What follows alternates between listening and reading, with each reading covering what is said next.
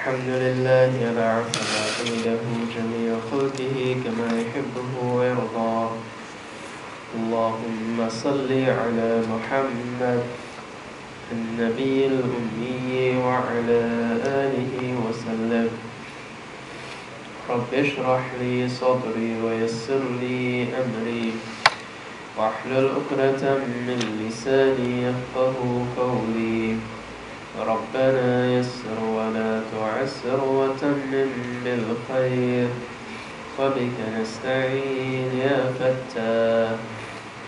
سبحانك لا علم لنا إلا ما علمتنا إنك أنت العليم الحكيم.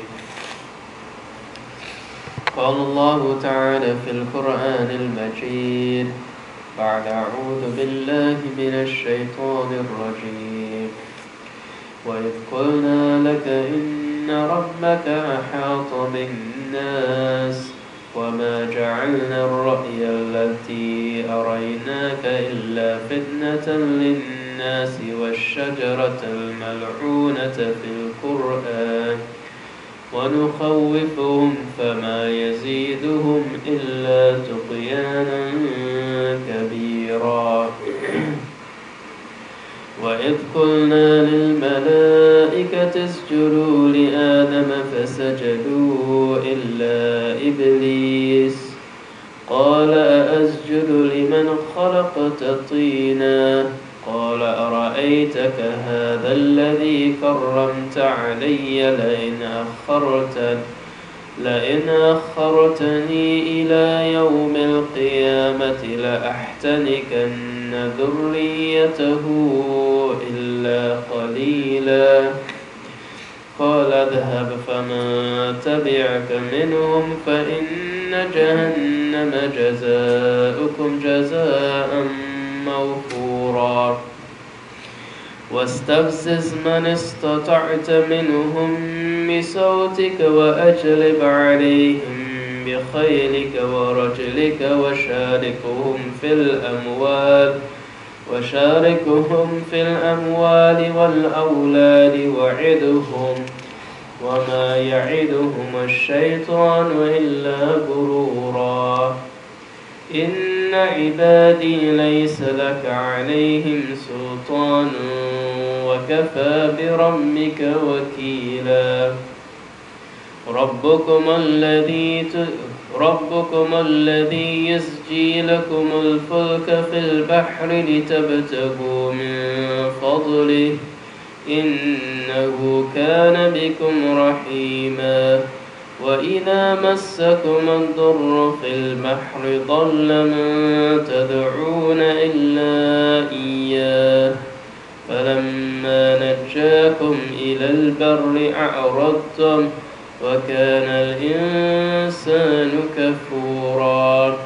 أفأمنتم أن يكسف بكم جانب البر أو يرسل عليكم حاصبا ثم لا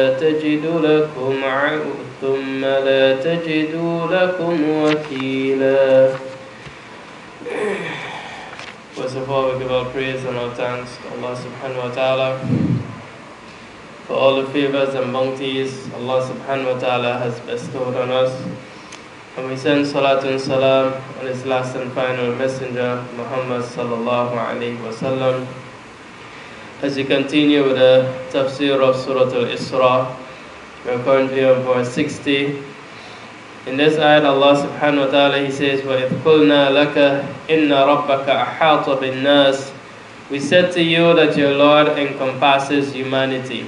وَمَا جَعَلْنَا الرَّؤْيَا الَّتِي أَرَيْنَاكَ إِلَّا فِتْنَةً لِلنَّاسِ. We did not make the vision we showed you except as a test for the people. وَالشَّجَرَةَ الْمَلْعُونَةَ فِي الْقُرْآنِ. And he says, and the tree cursed in the Quran. وَنُخَوِّفُهُمْ فَمَا يَزِيدُهُمْ إِلَّا طُغْيَانًا كَبِيرًا. We frighten them, but that only increases their defiance. So in this ayat, verse 60, in our last discussion as we were on verse 59, But Allah subhanahu wa ta'ala told us that the only reason He did not send these miracles that unbelievers were asking for. As you mentioned that they came and they were asking the Prophet ﷺ, why don't you make the mountain of Safa into gold for us? Prophet Jesus ﷺ did so much, he brought the dead back to life. Another prophet, he was given the ability to control the wind. So we want, as a means of you proving that you are a prophet, we want you to ask Allah to change the mountain of Safa into gold. And Allah subhanahu wa ta'ala says, the only reason we did not do that, we did not respond to them, we did not give them the miracle they are asking for, is because of past experience. And he uses the word كَذَّبَ الْأَوَّلُونَ. The previous nations in the past, they asked for similar things. They asked for things which are impossible, and Allah subhanahu wa ta'ala showed them those things which are impossible, but yet they still denied. So if they are asking for the mountain of Safa into gold, if Allah was to place or to make the mountain of Safa into gold, they are still going to deny. So Allah says it's past experience. He already knows what they are going to do. And this is why He did not make the mountain of Safa into gold. And then He says, وَآتَيْنَا ثَبُورَ النَّاقَةَ مُبْصِرَةً فَظَلَمُوا بِهَا. Allah subhanahu wa ta'ala says, we had given the she-camel, the pregnant she-camel, to the people of Thamud. And the reason Allah is mentioning the people of Thamud, because the Arabs, they were well aware of the people of Thamud. When the Prophet ﷺ was traveling to go in the Battle of Tabuk, he passed by the people of Thamud. So which means they weren't that far away. So they were able to remember of the story of Thamud and what took place. So Allah says, we had given them a pregnant she-camel coming out of a rock, something which was impossible. But after that, they still denied.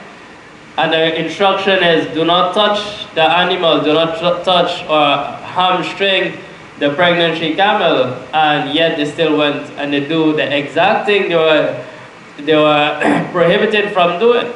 So Allah says, this is the reason. Again, كَذَّبَ بِهَا الْأَوَّلُونَ. Allah has experience. This is not the first nation, this is the last nation.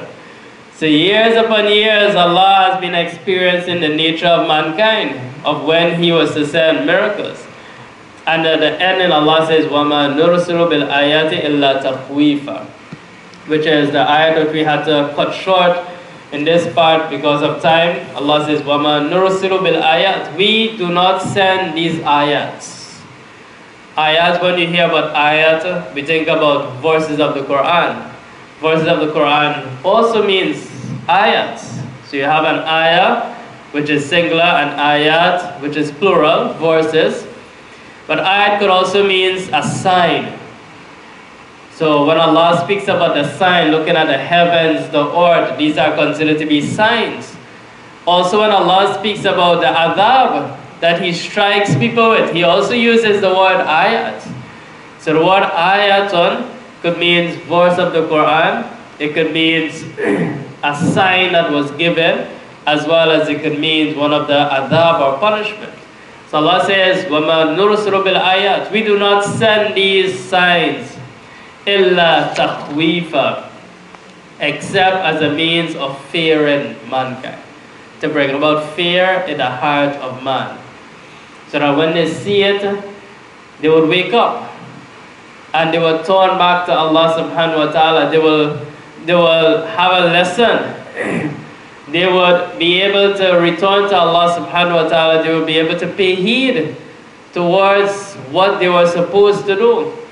It is mentioned that during the time of Ibn Mas'ud radiallahu ta'ala anhu, there was an earthquake in Kufa.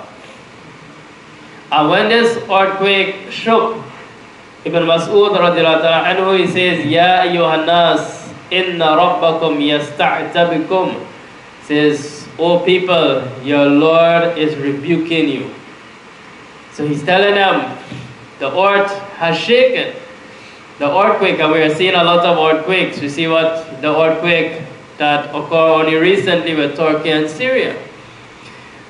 So as there was this zilzal, the earthquake, He says, Allah is rebuking you, so pay heed. فَاعْتِبُوهُ. So you should pay heed in your actions. Look at yourself and see how much you're disobeying Allah and try to fix that before a greater earthquake was to come to you. So when something like this happens, it's a form of opening up your eyes. During the time of Umar bin al-Khattab anhu, there were also an earthquake. And when the earth shook Umar anhu, he says, "Ahdathtum wallahi." Says, "I swear by Allah, you have changed." Speaking to the companions of the Prophet ﷺ, he says, "Wallahi, you have changed. You're no longer like during the time of the Prophet ﷺ. That eagerness, that amount of devotion that you had during the lifetime of the Prophet ﷺ, I'm not seeing that much again. You have changed." And he's saying this to the companions. Imagine if he was to say us, who are claiming that we are following Muhammad sallallahu alaihi wasallam. So he's saying to them, you have changed. And he says, لَإِنْ أَعْدَتْ لَأَفْعَلَنَّ وَلَأَفْعَلَنَّ. Says, if the earth was to stop shaking and return to normalcy, then I will do so and so. Which means you will put things in place to ensure that you are still in the obedience of Allah subhanahu wa ta'ala. There's a hadith in both Bukhari and Muslim where the Prophet sallallahu alaihi wasallam says, "In the shams wal qamar ayatani min ayatillah." He says the sun and the moon are two signs from Allah subhanahu wa ta'ala. Wa innahuma la yankasifani li mauti ahadin wala li hayatihi. Says, and the eclipse of the sun or the moon, they do not eclipse because of someone's death. They do not eclipse because of someone's birth. We know when the Prophet ﷺ's son Ibrahim passed away, at the same time there was this eclipse, and some of the people started to say it is eclipsing because of the death of the son of the Prophet ﷺ. But the Prophet ﷺ says it doesn't eclipse the sun or the moon. They are signs from Allah. They don't eclipse because this one is going to die, or this one just died, or because this one born. So they are signs of Allah. He says, وَلَكِنْ اللَّهَ عَزَّ وَجَلْ يُخَوِّفُ بِهِمَا عِبَادَهُ. Says Allah uses them to fear His servants. To fear His servants. So whenever there was an eclipse, what did the Prophet ﷺ do? They didn't stay up to see how nice it's going to look. This is what we do. Whenever we see an eclipse, we try to buy all the fancy glasses so that we can stare at it to see how nice, and we want to take out pictures. When the Prophet ﷺ saw eclipses taking place, he would rush towards praying salat. That's why there's salat al-kusuf. There's salat of eclipse. That you pray because you do not know if Allah is using this eclipse and then Allah uses it to destroy, to cause some sort of destruction. As in eclipse, maybe Allah could cause the earth to quake again. Allah could cause some sort of disaster. Whilst you're in this kind of way of wanting to see how it looks, you die without being in the ibadat of Allah subhanahu wa ta'ala. So this is why it is prescribed, a sunnah of the Prophet sallallahu alaihi wasallam, that he used to perform the Salatul Kusuf at the time of eclipse. He says, وَإِذَا رَأَيْتُمْ ذَلِكَ فَافْزَعُوا إِلَى ذِكْرِهِ وَدُعَائِهِ وَإِسْتِغْفَارِهِ. Says whenever it eclipses, فَافْزَعُوا, which means you should hasten towards the remembrance of Allah. You should stay inside, make your dhikr. You should hasten towards the dua, asking Allah to forgive you. وَإِسْتِغْفَارِ, you should hasten in the forgiveness of Allah. And then the Prophet ﷺ says, Ya ummatu Muhammad. He says, O ummah of Muhammad, Wallahi law ta'lamuna ma a'lamuh, la dhahiktum qalilan wa la bakaytum kathira. He says, O ummah of Muhammad sallallahu alaihi wasallam, if you know what I know, again, if you were to know what I know, you would laugh less and cry more. You would laugh less and cry more if you really understand your journey going to Allah. If you really understand what is going to happen on the day of judgment. If you really understand what is that bridge over the fire of Jahannam, if you really understand it. If you really understand standing in front of the scale and waiting to see if it is going to weigh, your good deeds is going to outweigh your bad deeds, or your bad deeds is going to outweigh. If you really know, and the Prophet ﷺ is telling you in such a way because he was able to see. As we're going to see in the next ayat, which the ayat which we are on, which is verse 60. Allah subhanahu wa ta'ala make mention again of the Mi'raj, which was the ascension of the Prophet sallallahu alaihi wasallam. We are doing the Surah of Al-Isra, which in the beginning we talked about Al-Isra wal-Mi'raj. Verse 60 also, this speech about Al-Mi'raj. So whilst verse 1 was talking about the Isra, we're going to see verse 60 telling us something about what took place on the Mi'raj itself, on the ascension. So he says, if you really know, then you would laugh less and you would cry more. We move on, we are now to the ayat which we are supposed to begin today, which is verse 60. Allah says, وَإِذْ قُلْنَا لَكَ إِنَّ رَبَّكَ أَحَاطَ بِالنَّاسِ. And when we said to you, وَإِذْ قُلْنَا لَكَ. So the address here now is to the Prophet sallallahu alaihi wasallam. وَإِذْ قُلْنَا لَكَ. So when we said to you, إِنَّ رَبَّكَ أَحَاطَ بِالنَّاسِ. Your Lord encompasses humanity. Your Lord encompasses humanity.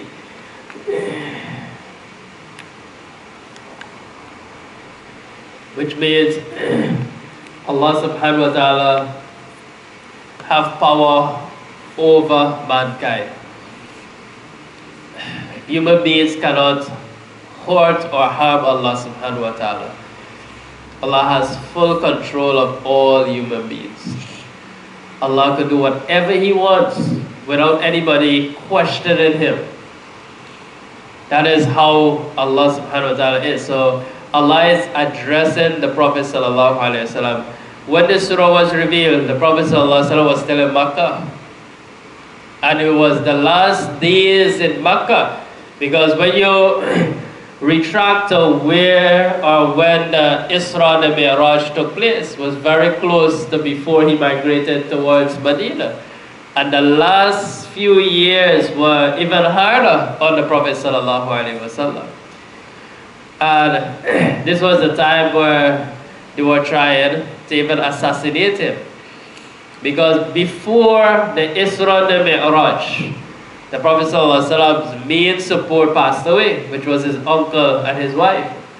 So you don't have the support of his uncle again, who was the leader of the tribe, the Banu Hashim tribe, and no one was able to overpower him in decision. Because the entire tribe of Banu Hashim, even though majority of them do not believe in Muhammad sallallahu alaihi wasallam, they would stand up for Muhammad sallallahu alaihi wasallam because he's a part of the tribe. That is how they operated. So not because I don't believe in him, I'm going to allow another tribe to harm him or hurt him. No, they were not like that. They will always listen to the leader of the tribe. And the leader of the tribe was the Prophet ﷺ's uncle. So as long as he was alive, they couldn't touch the Prophet ﷺ. They didn't even think about killing the Prophet ﷺ. But as the leader passed away, he was no more. The new leader now would have been taking the side of the other tribes to go ahead and get rid of Muhammad sallallahu alaihi wasallam. And this is why the Prophet sallallahu alaihi wasallam was given the command by Allah subhanahu wa ta'ala to migrate, because they were actually waiting to kill him now. So Allah subhanahu wa ta'ala is saying to the Prophet sallallahu alaihi wasallam during those hard days of his life, Allah is saying to him that Allah have control over everyone. Even if they come right next to you with a sword to kill you, they can't kill you. Because The Prophet ﷺ is in a position where he's the minority. He's up against all, or you could say majority of the people of Makkah. He and his few companions. And amongst the companions, many of them were from amongst the poor. They had no say. So he is in a state where, as being a human being, he's going to be afraid. It is just natural, human nature. When you're going up against hostile people and you don't have support, he definitely is going to have that sort of feeling, you know what? At any time they could take my life. At any time they could hurt me. So Allah is saying to the Prophet ﷺ, Inna Rabbaka ahata bin nas. Allah has full control of the people. As long as I tell you remain there, nobody can harm you. Nobody can touch you. Allah will protect you. And Allah did protect him. No one was able to kill him. They stood right there in front of him and he walked right in front of them. And they were not even able to see him. So this is what Allah says, قَدْ أَحَاطَ إِنَّ رَبَّكَ أَحَاطَ بِالنَّاسِ. Allah encompasses the people. Which is a lesson for us as well. As long as Allah is protecting us, then we have nothing to worry about. As long as we do what Allah asks us to do. And what does Allah tells us to do? Allah tells us to pray. Allah says, whoever prays, then you have this covenant with Allah that Allah is going to protect you. And if Allah is protecting you, then you have nothing to worry about. So Allah continues, He says, وَمَا جَعَلْنَا رُؤْيَا الَّتِي أَرَيْنَاكَ. Allah says, we do not make the vision we showed you, except إِلَّا فِتْنَةً لِلنَّاسِ, except as a test for the people. Except as a test. So we're talking about the Mi'raj. Alhamdulillah, next week we have the Mi'raj program as well, which is good that this ayat comes right around the same time. The Mi'raj.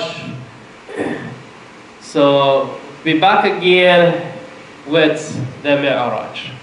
We went through maybe 2 or 3 sessions going through the details of the Mi'raj. But what Allah subhanahu wa ta'ala is alluding here now, He says, the ru'ya allati araynaka, the vision that we showed you. As the Prophet sallallahu alaihi wasallam is mentioning, he was going for the Israa, he was seeing many things. He witnessed a lot of things. As he was going up into the heavens, he saw a lot of things. As well as he was able to see paradise, he was able to see the fire of Jahannam. So he saw many things. So Allah says, these things which Allah subhanahu wa ta'ala has shown you in the Mi'raj is a test for people. It is a test for the people. When the Prophet sallallahu alaihi wasallam came down for the Mi'raj, and he informed Hani, because he was staying in the house of Hani, how his wife had passed away. So as he's in the house of Hani, he was excited that, you know what, I just saw Jannah, I just saw Jahannam, I just saw the heavens. So as he was excited, as soon as Hani and him met up, he mentioned the whole incident to Hani. Hani, she believed. But here, her advice to Muhammad sallallahu alaihi wasallam. Her advice to Muhammad sallallahu alaihi wasallam: don't tell nobody. Don't tell nobody about what you just told me. I believe, but I don't think anybody else is going to believe that. Don't tell nobody. But the Prophet sallallahu alaihi wasallam, he didn't keep it to himself. He still went and informed the people of the journey he took. Because as we mentioned while going through the Mi'raj, we saw that it was impossible, as we could use in our language. It was something impossible. If we use our minds and our intelligence, we're going to say this is a make-up story. Because in a day and age where there are no vehicles, no cars, no trains, no airplane. When you take a journey from Mecca to Jerusalem, you take 1 month, 30 days to go, and then you take 30 days to return. And then he's saying he did not only do that in a part of the night, but he did that whole 60 days journey in part of the night, as well as he went till up in the heavens, come down back. Anybody who tried to think and say, is this real or not? You're going to say, I don't believe this. This is impossible to do. But if you have Iman, it was a test. So there were some of the companions of the Prophet ﷺ who had just accepted Islam. And as soon as they heard about this whole Mi'raj, they rejected Islam. They turned away, they apostate. So Allah is saying it was a test, because they now entered into Islam and hearing this impossible story. Their Iman wasn't strong enough as yet. So as they hear this story, they're not looking at what I really believe in, they're looking at what is making sense. And at that moment, it is not making sense. To be logical, it is not making sense. It is something impossible to the mind. But as long as you have true Iman and you really believe in Allah, and this is about our true belief in the power of Allah subhanahu wa ta'ala. If you believe in the power of Allah, then it is not impossible. And this is why as Muslims we can accept it wholeheartedly, because we understand how powerful Allah is. But if you don't understand how powerful Allah is and you sit back and you're trying to analyze it and think, no, this isn't making sense. And this is why even some commentators, because it is not making sense, they even went to the opinion and said this was a dream, it wasn't physical. Some scholars even went to that, because why? They were trying to analyze it. But here Allah, we went through that discussion when we started this surah, and we looked at, in the ayat itself, Allah proved that it was not a dream. It was done physically, both body and soul. He took the Prophet ﷺ. But he said it was done as a fitna linnas, as a test for man. So the newly accepted who just embraced Islam, many of them left. The unbelievers now, after hearing this, you would have expected they would have disbelieved even more. They would have increased in disbelief, which did happen. They were very happy hearing this. Abu Jahl, when he heard this, it was like a happy news was given to him. That Muhammad ﷺ said he went to Jerusalem and he went up in the heavens. He was very happy, because they were saying, you know what, today we can discredit Muhammad ﷺ. Today.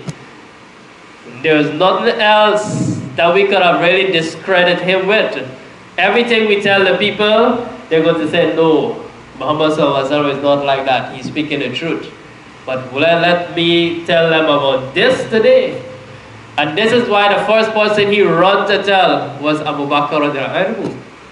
He went to Abu Bakr radiallahu anhu and he says, did you hear what your friends are saying? Because to Abu Jahl's mind, he's thinking to himself, when I tell Abu Bakr this is the Prophet ﷺ's closest friend. If I can take away Abu Bakr radiallahu anhu from Muhammad ﷺ, you know how great achievement that is. So he was feeling, yes, I'm going to go and tell Abu Bakr. So he went to Abu Bakr and he said to him, you heard what your friend is saying? And Abu Bakr radiallahu anhu, he says, if he said that, I believe. If he said that, I believe. And this is how we as Muslims should be. As long as Allah says something, we must believe. As long as Muhammad ﷺ says something, we must believe. Even if we can't analyze it. There are many things that you don't know the wisdom of. There might be many laws in the Quran, and many people start to ask you why Allah said this, why Allah give down this rule. You don't have to know why Allah sent down that rule. Your job is only believing and following the laws of Allah. This is our job, to just believe and follow what Allah, not to find out or to make sense of everything. Because as long as it is coming directly from Allah, for example, the Mi'raj.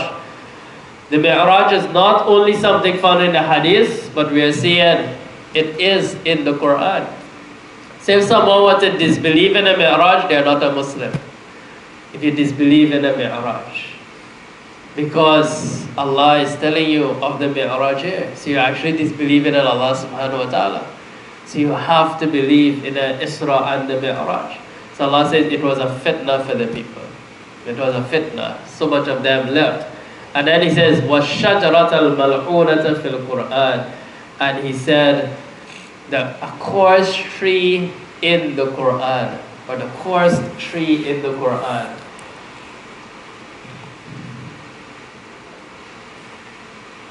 What is the cursed tree in the Quran? Not a guava tree or a mango tree. I don't have a cursed tree in the Quran. Which tree is mentioned a lot in the Quran? So he says that is why he doesn't say the cursed tree. He says the cursed tree fil Quran. Shajaratul mal'unata fil Quran. Which tree is cursed in the Quran? And that tree that is cursed in the Quran is the tree of the Zakum. Allah talks about the Zakum. And the Zakum is mentioned, hinted in many ayats of the Quran. Right? And this is one of the ayats which it is hinted to. But there are 4 ayats of the Quran where the name Zakum is there. And this is the tree that is in the fire of Jahannam.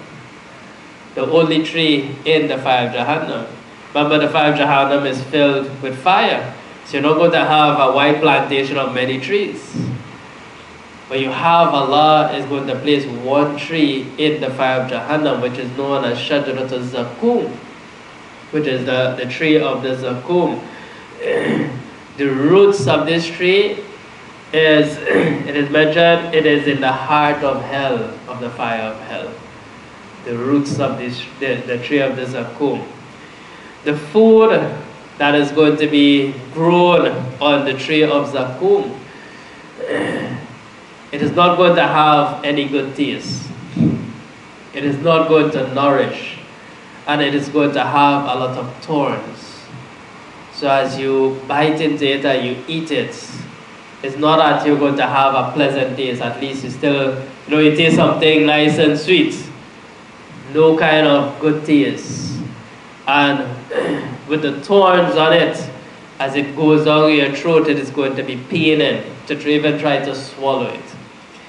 But the Jahannamis, as they're in the fire of Jahannam, they're going to be thirsty. They're going to be hungry. So they're going to be thirsty, they're going to be hungry. And if you're thirsty or hungry, you're going to look for something to eat. You're going to look for something to drink. They have no parlor there.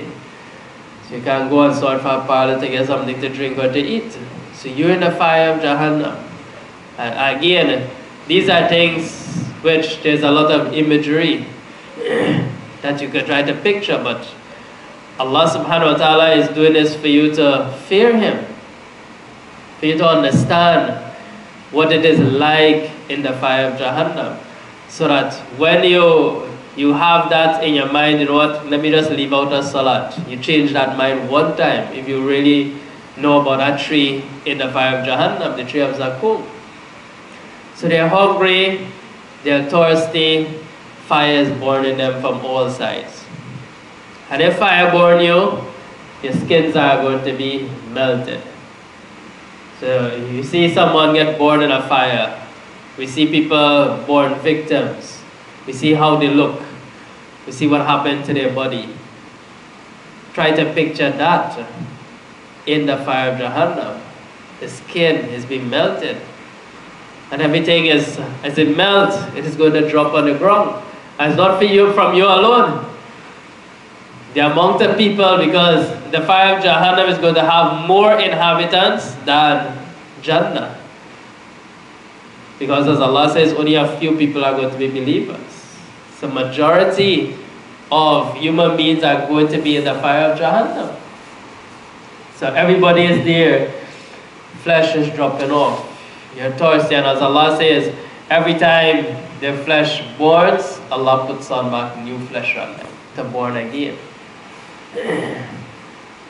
So they're hungry, they're thirsty.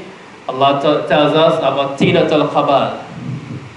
Tinatul Qabal, which is known as Usaratu Ahl Nar, which is the juice. Usar comes from Asiran, which is juice that you squeeze. So the juice of the people of Jahannam, which is called Tinatul Qabal, that is the brand name, Tinatul Qabal.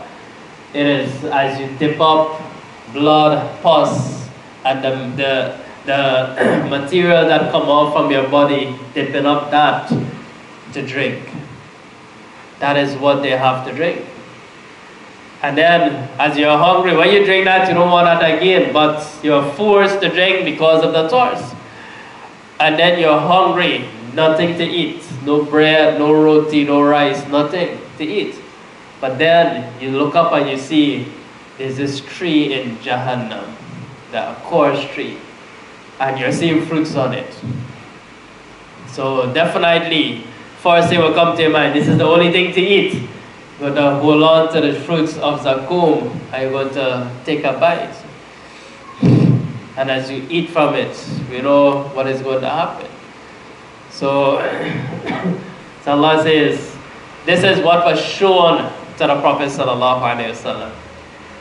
The Prophet sallallahu alaihi wasallam saw all of that. When he went for the Mi'raj, he saw the punishment. What I'm telling you here now, we're just trying to have an image of it. But for Muhammad sallallahu alaihi wasallam, he actually was there watching at that punishment, seeing it as how we could watch a movie and see. Imagine Muhammad sallallahu alaihi wasallam, he's seeing this, what I'm talking about, he's seeing it happening there. And this is why he was so fearful. And that's why he says, if you know what I know, you're going to laugh less and cry more. If you really know. So Allah showed him it. So وَالشَّجَرَةُ الْمَلْعُونَةُ fil Quran, and then Allah says, وَنُخَوِّفُهُمْ. Allah says, we frighten them. وَنُخَوِّفُهُمْ. We see in the Quran, there are verses of the Quran where Allah speaks about Jannah. Talks a lot about Jannah, about the food of Jannah, the luxuries of Jannah, the comfort of Jannah. And the reason Allah uses a certain amount of the Quran to mention these favors that are going to be there in Jannah is a form of encouraging us to do good to get Jannah. So that when we are praying, as we pray to Allah, we have a purpose of praying. Why is your main purpose should have been to get the pleasure of Allah subhanahu wa ta'ala. But yet if your prayers is not to get the pleasure of Allah, and it is you're in a lower task, as you can say, or a lower bar, that you're praying because I want paradise. It is also correct. Your salat is still going to be accepted. So one is, you can pray, I pray because I want Allah to be happy with me. Salat is accepted. Next day, a man can say, no, I pray because see that Jannah day, I want to go in that Jannah. So I'm not going to miss no salat because I want my palace in Jannah. It's allowed to have that type of intention as well. And this is why Allah mentioned all these beautiful things about Jannah. But then you're going to see certain ayats now, that, for example, like this one, where you're going to hear about the fire of Jahannam. And why many times we don't like to hear them, because we like positive things. And this for some might feel, you know what, this is something kind of negative. But Allah subhanahu wa ta'ala gives you a little hint of what to expect in the next life, both of ease and comfort as well as punishment, so as to protect you. Allah is doing this to protect you so that whenever you're planning to disobey Allah, you're going to reflect back and say, what? Nah, it's not worth it. You see that fire of Jahannam? This little enjoyment, not worth it. Best I give up this little enjoyment that I'm going to get in disobeying Allah and try to get my paradise or be protected from the fire of Jahannam. So Allah says, وَنُخَوِّفُهُمْ. In this ayat, Allah says, the reason is so that we will fear them. Bring about some fear in the hearts of both unbelievers as well as the believers. Because as believers, we also need fear. As last week we talked about al-iman bayna raja wal khawf. Iman is between hope and fear, which we need to have both of them. We need to have fear as well as we need to have hope. So Allah says, فَمَا يَزِيدُهُمْ إِلَّا تُغْيَانًا كَبِيرًا. Allah says, but that only increases their defiance. That only increases their defiance. So here Allah subhanahu wa ta'ala is speaking about the unbelievers of Makkah. Allah is saying that they could hear the whole Quran. They could hear about hell. Allah could even show them hell as well. And still, they're still going to remain tughyanan kabira. They're still going to remain rebellious. They're still going to transgress. Because their mind was already set that I am not going to be a Muslim. So be it whatever they were feared with, they held on to that, and they have some people even up to today. Whatever their ideals and their values, they hold on to that, even though other than it, it's better than it. They prefer to hold on to what I believe in the past. Because so and so used to do it, and I want to continue to do it. So Allah says, for unbelievers, this is not going to touch them. Many times you talk certain things to unbelievers and they just shake their head and they just go on in disbelief. They don't want to hear about what the fire of Jahannam is. They don't want to hear about Jannah.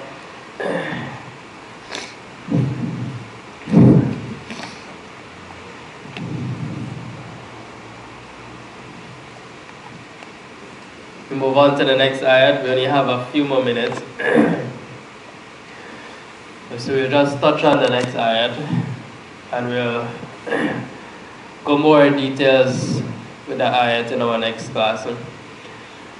So now from verse 61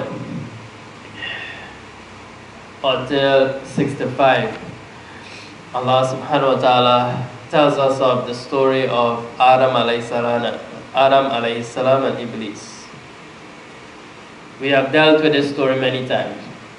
We have dealt with it in Surah Baqarah, we have dealt with it in Surah Al-A'raf, we dealt with it in Surah Al-Hijr. So many surahs we did before. We dealt with this subject of Adam alayhi salam and Iblis. So Allah says in this ayat, verse 61, وَإِذْ قُلْنَا لِلْمَلَائِكَةِ اسْجُدُوا لِآدَمَ فَسَجَدُوا إِلَّا إِبْلِيسَ. Allah says, when we said to the angels, اسْجُدُوا لِآدَمَ, prostrate to Adam. فَسَجَدُوا, Allah says, they all prostrated. إِلَّا إِبْلِيسَ, except Iblis. قَالَ أَأَسْجُدُ لِمَنْ خَلَقْتَ طِينًا. In other ayats that we did, Allah says, Abba was takbar. He refused and he was too arrogant. This ayat, however, Allah says that He replies, أَأَسْجُدُ لِمَنْ خَلَقْتَ طِينًا. Should I prostrate to that one who was created from clay? So he is questioning Allah subhanahu wa ta'ala. So Allah gives him a command to prostrate. And again, Iblis is not an angel. Right? Some of the unbelievers up to today amongst the Christians, they believe that Shaitan is the fallen angel. But as from our beliefs as Muslim, Shaitan is not an angel. So he's not, as they could say, that the fallen angel. He's not a fallen angel. He was from amongst the jinnats. But because of his closeness with Allah subhanahu wa ta'ala, Allah had him, as you can say, in charge of instructing some of the angels. So when the command came, because he was given as you could say, a manager task, or a supervisor, as you could say, over the angels, the command had also included him. So he was also included in this command that you need to prostrate to Allah subhanahu wa ta'ala. So, as we mentioned before in previous classes, that as Adam alayhi salam was being created, Shaitan would come and because Adam alayhi salam was hollow. So Shaitan would come and he would knock and say, what kind of thing is this? So he would laugh, literally laugh at the creation of Adam whilst Adam was being created. This by itself was a sign of his disobedience to Allah. That what is going to take place coming down further. So he did not like that Adam alayhi salam is coming on the scene, as you could say, and going to take away his position. Because he felt, you know what, if somebody had to prostrate, let them prostrate to me. Don't let me as a senior, more experienced guy here having to prostrate to this thing. This is his thinking. Not looking at who is given a command. So again, it is a serious thing when we try to only use our akal and we try to analyze. Islam is, yes, many places Allah says, afala ta'qilun, aren't you using your intelligence? But there's a lot involved in obedience. And that obedience means to obey in things that you understand and things that you do not understand. So he to himself, I am the senior here. You now created him. Why are you telling me to worship him? You're supposed to be telling him, hey, look, see that one? See Iblis there? He in charge of all the angels. Prostrate to Iblis. This is what Iblis wanted. So he denied. So look at his questioning. And in this surah, you're going to see his disrespect for Allah. And the other surahs that mention this topic, this story, you don't see the type of disrespect Iblis was towards Allah. All you see in those other instances Allah mentioned is that he just refused. But in this particular few ayats in Surah Israa, you're going to see the manner of how he kept on, as we could say, back answering. You know, like a child back answer their parents. That is the kind of attitude he was towards Allah subhanahu wa ta'ala. Not recognizing that is Allah. He and you are not on the same field. You know, like when a child wants to be rude and you ask the child, are we the same age? I am the father, you are the child. You don't have the right to question why I tell you to do so and so. But this is how Iblis wanted to behave with Allah. Just like a disrespectful child to a parent, that is how he wanted to be with Allah subhanahu wa ta'ala. So we'll close with his first bad attitude to Allah. He says, "A'asjudu liman khalaqta tinan." Should I prostrate to that one who was created from tin? So he is asking Allah, you tell me, why are you telling me that I must prostrate to something that is made out of clay? And inshallah, next class we're going to the next verse and we're going to see the response of Allah subhanahu wa ta'ala in the next verse, inshallah. So we close off. Yeah, so we close off, inshallah, with the Tafseer for tonight. Inshallah, Friday coming, inshallah, from the Larmin Jamaat, we'll be having our Mi'raj function, or actually a lecture that will be done by our Imam Yasin Fernandez. So brothers and sisters who are on the Zoom that would like would like to connect via the Zoom, inshallah, the link will be sent out. And it is going to be the same time, Maghrib to Isha, on this Friday, inshallah. So with that, inshallah, we end off tonight. Subhanallah wa bihamdihi, subhanakallahumma bihamdik, nashhadu an la ilaha illa anta, nastaghfiruka wa natubu ilayk, subhana rabbika rabbil izzati amma yasifun, wassalamun ala al-mursalin walhamdulillahi rabbil alamin. Assalamu alaikum.